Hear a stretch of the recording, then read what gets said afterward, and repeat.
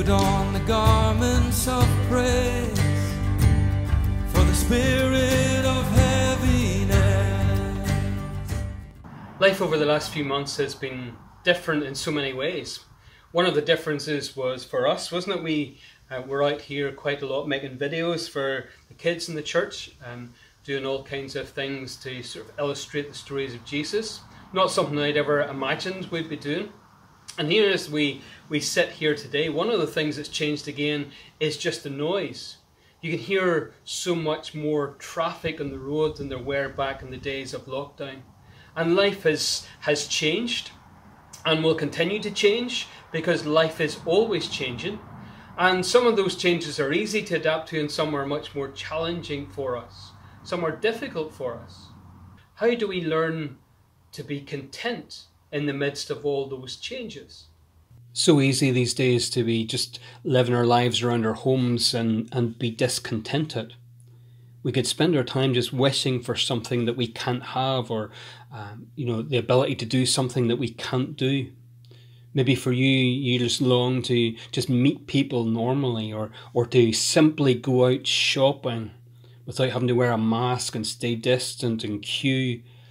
Maybe you'd love to go somewhere like, for me, it'd be the cinema, or to be on holiday somewhere different.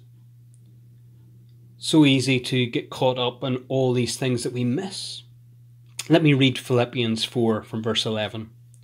Paul says, "I am not saying this because I am in need, for I have learned to be content whatever the circumstances. I know what it is to be in need, and I know what it is to have plenty. I have learned the secret of being content in any and every situation, whether well-fed or hungry, whether living in plenty or in want. I can do everything through him who gives me strength." Paul says, I have learned to be content in all circumstances. And my question is, how did he learn that? How did he learn that contentment? Is there some kind of class that you can go to that teaches you how to be content in 10 easy steps?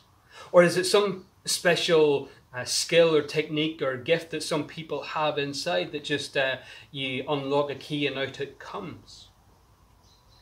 I think when you reflect on what Paul had been through in his life, all the ups and downs, all the challenges and struggles that he faced, he focuses on the strength that God gives to him. I can do all things through him who gives me strength. Paul had to live through those days and rely on that strength day by day, moment by moment. And that's easier said than done, isn't it? God blessed him in his heart and in his spirit by giving him that sense of peace and contentment that comes through being in a close walk with God.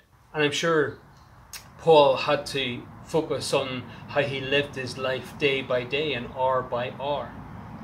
That daily walk with God, that daily focus on being satisfied with him and being focused on him, being focused on the wonderful salvation that Christ had brought into this world, the kingdom that Christ had come to unveil and to bring day by day, hour by hour, until it came in all its fullness. I know I have a lot more learning to do.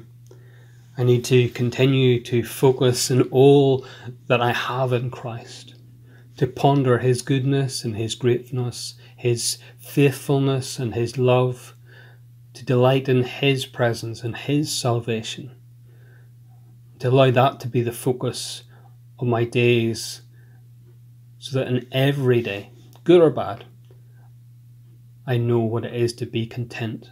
And I pray that he would bless you with contentment in these days. God bless. Put on the garments of praise for the spirit